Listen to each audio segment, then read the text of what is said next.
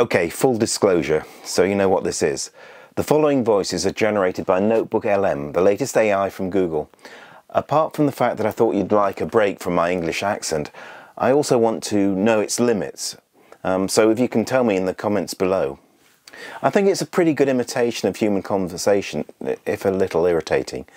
The film was researched, fact-checked and edited by me, and I've either used my own footage or sourced some in.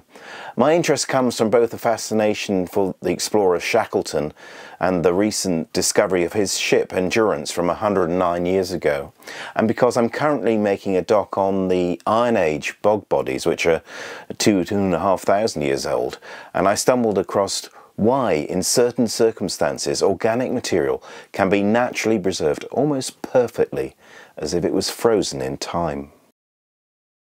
You know, it's those pictures of the Endurance that really get to me. Yeah. It's just stuck down there in the Antarctic. Right. For over a century. Wow. And it's like someone hit the pause button on history, right? Yeah. Seeing the details, the wood. Yeah.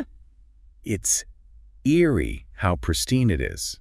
How can something survive that long in the deep ocean? It really is a striking example of preservation, isn't it? And you're right to hone in on that word survive, because it's not just about the environment. It's about removing the ingredients that usually lead to decay. Okay, unpack that for me. Mm-hmm. I think most people think Antarctica, freezing cold, stuff lasts forever. Mm-hmm. But it's got to be more complex than that. Way more. Imagine you're a bacterium down there used to munching on wood.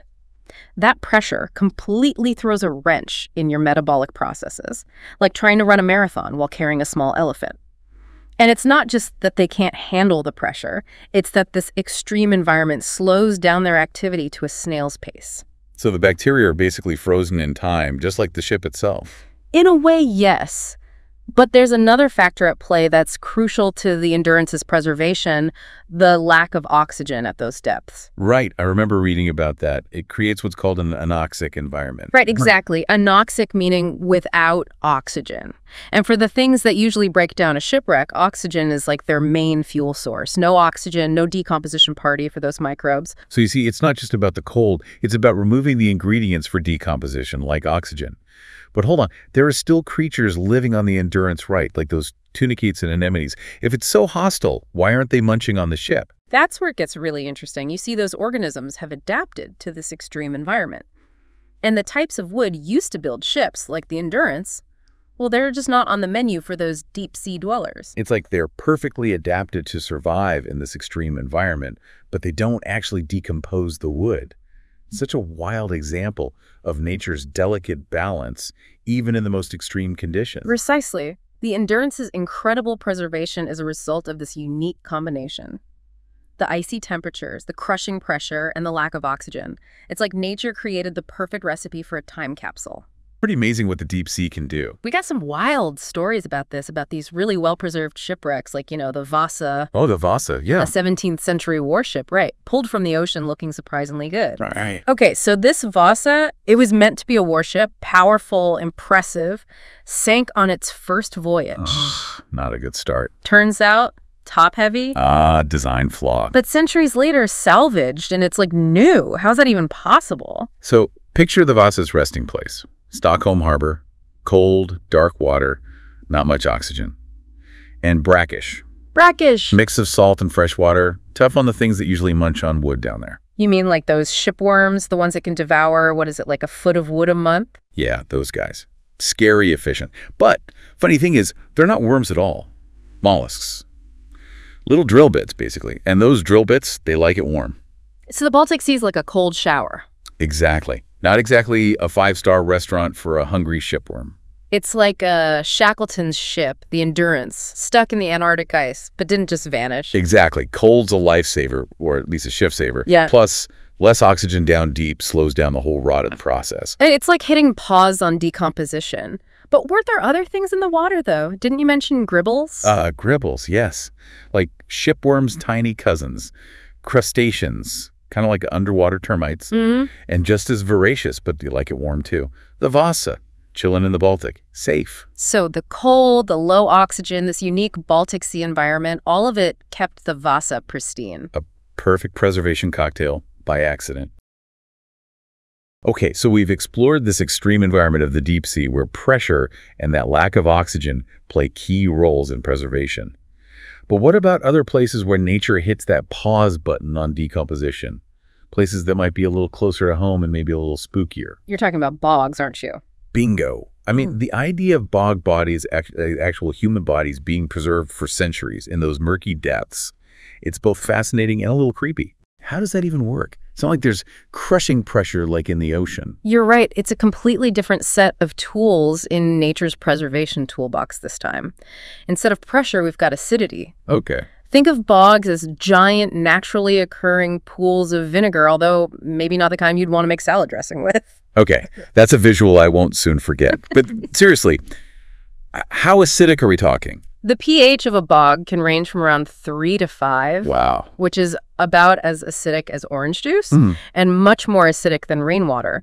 This high acidity creates a harsh environment for the bacteria that normally break down organic matter. It's like trying to bake a cake in a too hot oven. Things just don't turn out as expected. So the acidic bog water is like a pickling solution for anything that ends up there. That's a great way to put it. It's like nature's own way of pickling things, preserving them for centuries.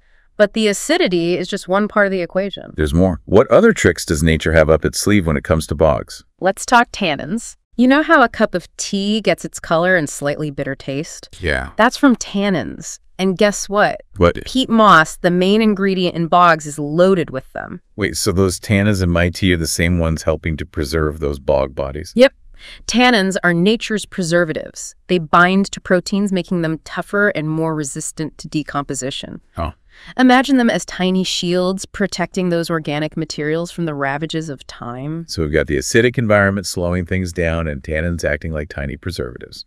Are those the only factors at play in a bog's impressive preservation skills? Well, remember how we talked about the lack of oxygen being a key factor in preserving the endurance? Right. Well, bogs are also oxygen-deprived environments. Think about it. They're basically waterlogged masses of decaying plant matter, not exactly an oxygen-rich spa day. It's like nature took the idea of a Ziploc bag and supersized it, creating these giant oxygen-deprived environments where decomposition slows to a crawl. Exactly. So you see, it's this unique combination of factors, high acidity, tannins, and low oxygen that makes bogs such incredible preservers of organic material, even something as complex as a human body. It's a reminder that nature's methods of preservation are just as diverse and fascinating as the things it chooses to preserve. Absolutely. It's like each environment has its own unique fingerprint when it comes to preservation. You know, it's funny, right? We often think of decay as just, well, things falling apart. Makes sense to me. But it's so much more than that. It's Wow. an active process, a whole hidden world of organisms. Bacteria, fungi, even microscopic creatures we can barely even fathom are munching away on organic material, breaking it down. So it's like a microscopic buffet happening everywhere. Exactly. And if those tiny decomposers weren't there, things would get pretty messy pretty fast. Okay, so you're saying if it weren't for these tiny organisms, that apple core I tossed last week would basically be, like, preserved. Well, preserved might be pushing it, but it would definitely stick around a lot longer. Yeah. Those decomposers are the real MVPs of breaking down organic matter and returning those nutrients to the ecosystem. Wow, this entire deep dive has been an incredible journey through the unexpected world of preservation. Who knew that decomposition or the lack thereof could be so fascinating and so relevant to our lives? It just goes to show that nature is full of surprises. And even in the most unexpected places, there are incredible stories waiting to be uncovered. Absolutely. From the depths of the ocean to the frozen ground, from ancient shipwrecks to prehistoric insects trapped in amber, nature's time capsules offer us a glimpse into the past and a path towards a better understanding of our planet and ourselves. Exactly. And as we've seen, the science of preservation isn't just about dusty artifacts and ancient bones. It's about uncovering the secrets of life, death, and everything in between.